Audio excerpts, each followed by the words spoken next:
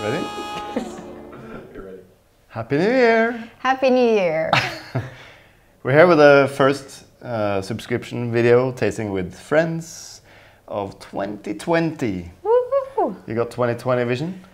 No, I have terrible eyesight and I wear contact lenses. Okay, I don't have 2020 vision either, but I have a lot of visions for 2020. Speaking of, what are we doing in 2020? What's the first thing you want to do? We are about to launch our new website very soon, which we're super excited about because we have worked very hard the last few months on getting this ship shape for everyone. Yeah. And hopefully it will come with a brand new design and content and coffee that is a lot more easier to find. Yes. So bear with us if the transaction from the old to the new website might not go so super smooth as you would wish, especially if you're a recurring subscriber, then please email us and hopefully everything will run smoothly. But with technology, you never know. We'll do our best. Yeah, there's always something. So, who are you? My name is Krissa. You may remember me from an earlier coffee subscription video. Yeah. I do the marketing and website related stuff here at Tim Wendelboe. Yeah. I wanted to get you back because you're actually responsible for making the new website, more or less. We're getting some help as well. Yeah. Yeah. Cool. So we're going to taste the first coffees we're going to send out in January. Normally, if you're a new subscriber, and I'm guessing there's a lot of new subscribers this month because a lot of people give subscriptions to people or their friends or the family as a Christmas gift. And you can buy either a recurring subscription that never stops until you stop it, but you can pause it anytime you like and so on. Or you can buy it as a gift or, you know, for yourself as well, like a 3-month subscription, a 6-month subscription, a 12-month subscription. And you can choose between 1, 2, and 3 bags. So if you're lucky, you'll get 3 bags. If you're not so lucky, you'll still get really good coffee. Pretty lucky. Yeah, you'll get 1 bag. Cool. Let's just dive into the coffees, I guess. I have chosen 3 very similar coffees, I guess, this month. But again, they're quite different. One thing they have in common is the kind of fruit they taste like. But, you know, fruit can be so many things. So the kind of theme of it, normally we can send out coffees from, you know, one farm. It could be like 2 or 3 different varieties from the same farm. It could be 2 or 3 different pickings. Or it might be, you know, 2 different coffees from Kenya or something like that. This time we have 3 very different coffees, but they all have one thing in common, and that's the kind of flavors they have, which the whole kind of subject of it is red fruit. And why red fruit? Christmas. No, it's not Christmas. We're beyond Christmas. But red fruit is a very common descriptor in coffee, but it can taste quite different. It can be strawberries, could be blackcurrants, could be blackberries, it could be rose hips, it could be even raisins, you know. Anything that kind of comes to mind when you think of red fruit, you can find in coffee. The first one is a coffee from Mexico. Cool. Yeah. The Noma coffee? No, it's not exactly the Noma coffee, but Mexico is not an origin we have worked a lot in. But we started going there when restaurant Noma had their pop-up there in Tulum. And they asked us to find some Mexican coffee so that they could serve in their Mexican pop-up restaurant. And then I asked for a lot of samples from many different farms and stuff in Mexico, and I got a couple of samples from Jesus Salazar, which has a company called Café Olojo in San Cristobal de las Casas in Chiapas in Mexico. That's a lot of Spanish names. You can tell his accent's quite good. He has a bed and breakfast, a coffee shop, and a roastery in San Cristobal de las Casas. And because of that, he works with a group of indigenous farmers that are around this town in Chiapas. And they all have one thing in common, is that they grow coffee very traditionally, so without any mineral fertilizer, without pesticides, without any kind of agrochemicals. So it's basically organic, but it's not certified, I have to say that. If you go to the farms, they will grow, you know, corn, plantain, bananas, some coffee, and the soils are really rich. You see a lot of organic material on the soil, and it's very kind of mountainous, a lot of fog, you know, cold. Perfect conditions for coffee, actually. And these coffees are normally Bourbon and Caturra. They have some other varieties as well, but the one we're tasting now is from two producers, Pedro Gomez and Alonso Luna. And the reason why we had to blend it is because they have very, very small farms and produce very small amounts of coffee. So we kind of had to mix it together in order to make a lot that makes sense. Mm-hmm. They both grow Bourbon and Caturra, and let's just taste it. Cool. Yeah.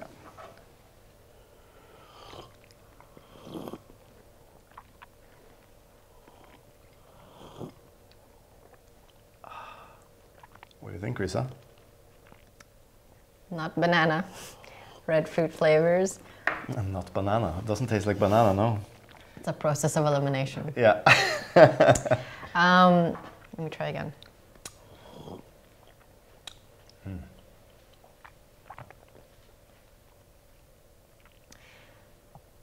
It's hard to put it has a nice mouthfeel, for me at least. Very rich. Yeah. Quite juicy. And I know juicy is a kind of fashion word in coffee, but this coffee makes my mouth salivate. And that for me is juicy. Mm-hmm. But for me it has a lot of this kind of cocoa nib flavor. Not many people have eaten cocoa nibs, but it's kind of a cool chocolate flavor. Like it has a cooling effect in your mouth. Mm-hmm. And it's kind of a little dry, but it's kind of, chocolatey as well. Yeah. But you probably have tasted dark chocolate that has some fruity flavors. That's because they ferment cacao, so that you can have a lot of these kind of very funky flavors. This for me is not funky at all. It's just a very clean red fruit with chocolate.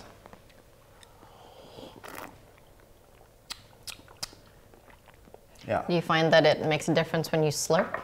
Yeah, of course. When you draw in air into your mouth, the air has to disappear somewhere, so it disappears up into your nasal cavity or behind your nose, the olfactory center.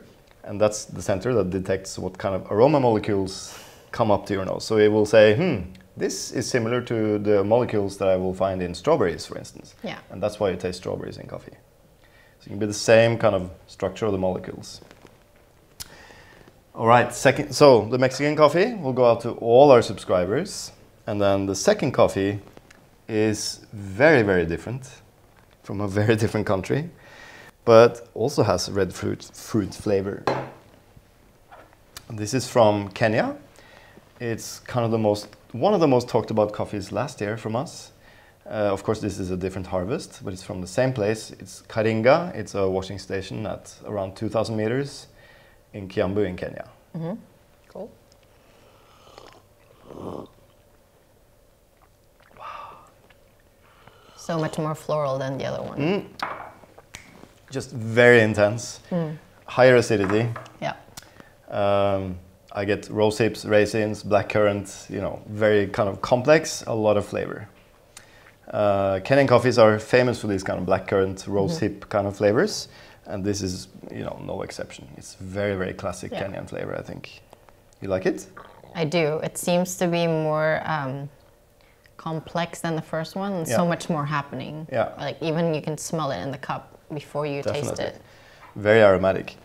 And this is mainly due to the SL28, SL34 variety combination that they have planted in this, traditionally in Kenya, that's what they grow. And because this is very high altitude, they haven't planted a lot of these new hybrids that can be inferior in quality because they have less problems with leaf rust and, they have less problems with the trees. So they're still growing a lot of this SL28 and SL34. If you go, let me top up your Mexican. If you go back to the Mexican now, then it's quite easy to see that it tastes, very chocolatey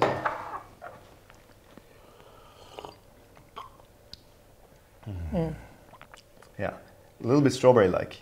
Yeah. Or like if you have like very sweet cherries like morels or something like that. Yeah, like those like Christmas chocolates with the stuffing inside. Yeah, exactly. Very good. All right, so first coffee from Mexico, second coffee from Kenya, and the third coffee is one of my kind of, can I say coffee crush? It's from the first farm we started working very closely with in Honduras, Nacimiento. And this is Hobnil's SL28 variety. So Hobnil is a farmer that we have been working with since 2009. And I managed to get him some seeds that are this Kenyan variety. So we planted that together, I think 6 years ago now. And this is the kind of second real harvest. It's actually the third harvest, but the first picking is always not so good. This is the second kind of real harvest we get from him. And this is planted on top of his farm in very cool climate. So it takes, you know, longer time for the trees to grow and so on. And it's kind of like planted among rocks, and you know, it's very kind of rough up there. Yeah. But it's basically the same varieties as the Kenyan, just grown in Honduras, not in Kenya. Okay. So let's see if we can taste the difference.